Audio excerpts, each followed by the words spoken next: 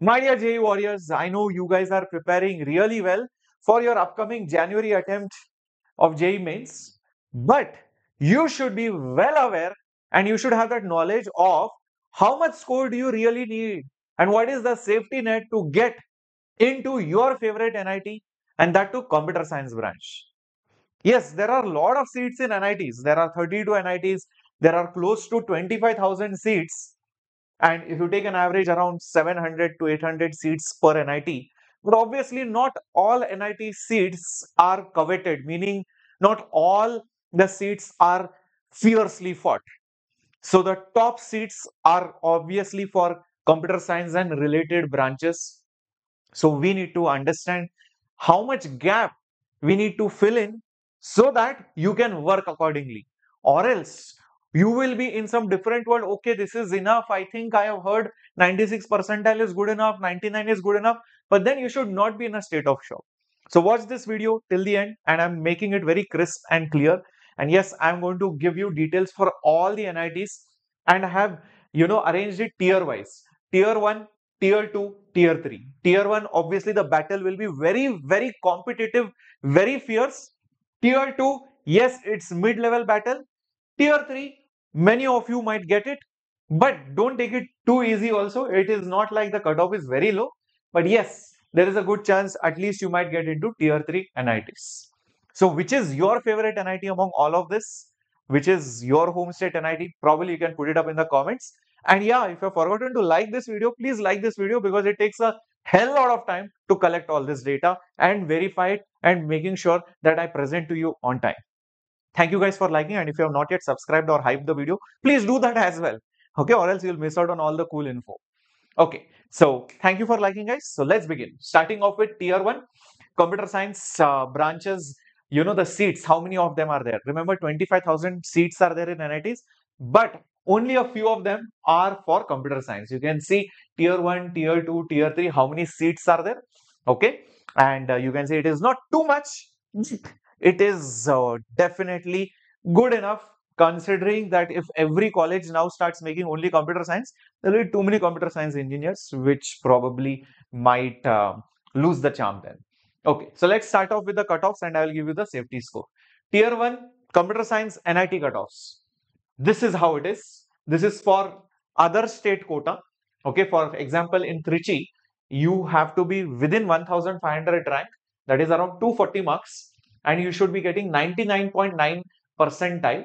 Okay, then only you will be able to get this particular NIT computer science. It's insanely high competition. Even if you take one of the lowest tier 1 NITs, say for example NIT Delhi or Surat or Kurukshetra, still it is 99.6, meaning around 206 to 205 marks are at least needed for you to get into a top tier 1 NITs if you are applying from outer state. But if it is your home state, the difference is not much. Like if you take NIT Trichy, still it is 223 marks, percentile is 99.8. So the home state advantage is there by 0.1 percentile, but it is not too much that you can relax. Even for the lower tier 1 NITs, you can see 200 marks are still needed, 99.5 percentile. So what is it that you should expect if you want to get into tier 1 NITs, computer science? At least 210 to 240 marks so that 100% you will be sure. Yes, if the paper is difficult, this score will go a little bit lower, but don't expect it to go lower by 30-40 marks, maybe 10 marks or 20 marks at the max, but not too much because this is the competition at the top. So remember, the scores don't change too much at the top. Next, tier 2, yes, this is where you can probably find a little bit of relief.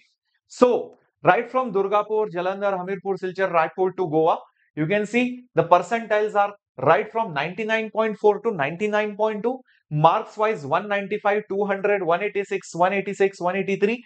The same story has repeated even in the previous years. So if you talk about the home state quota, you can see still we need 190 marks, 99.3 percentile, 98.9, 98.6. So still on the higher side, but a small sigh of relief is there. Okay, so if your NIT is there, let me know quickly in the chat box, or if you are from one of these states, definitely you should put it up in the comments. Okay, so for tier 2, bare minimum, you should try and aim for 190 marks. 210, you will get the best of the tier 2 NITs. That is the safety net. If the paper is hard, then this can go down by 10 to 30 marks, depending on the difficulty. Now let's talk about the tier 3 NITs. Now, do not think, sir, if I go to tier 3 NITs, will the placements be very bad? Will it be good? Can I compare it with some private college? See, first of all, it is your personal choice. Second of all, you are getting NIT tag. Third of all, even the tier 3 NITs have brand value plus good placement. Yeah, not the best like tier 1. Number 4, if you are especially in these states, then definitely you should apply in case you are not getting any tier 1 tier 2 NITs and the private colleges that you are getting are not that great. Having said that, still the battle is good only. It's not like very low percentiles are applying for it. Look at it, outside state percentiles for NIT Andhra, NIT Agartala. By the way, Andhra is a very good NIT. It is a very upcoming tier 3 NIT. It will definitely go to tier 2 and tier 1 in the near future, I believe. Okay. So you can see still the percentiles are in 98 range and marks are still in 160s, 150, 170s range, even if you're applying from outside state.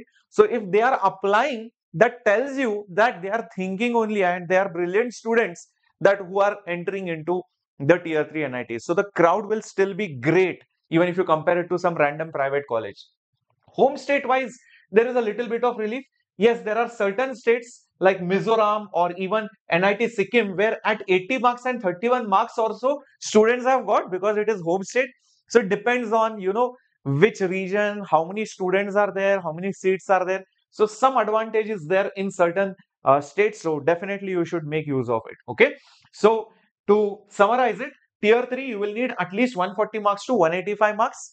Only then you will get the tier 3 NITs. Yeah, exceptions are some states where the cutoffs can go way lower. That is a very special case. Now, if you are giving the mock test, how much score are you getting and how much backlog and syllabus is pending? Do let me know quickly in the comments because there is something really cool and amazing coming up for all of you on the 3rd of December. Yes, the session is live on the channel. Make sure you are going there and marking your attendance right away right now. Yes, it is there in the live section. You can see it right over here. And a lot of students are waiting for this big surprise. Obviously, it's the Ekalavya test series surprise. But whatever it is, you should definitely go and mark your attendance and mark those dates as well.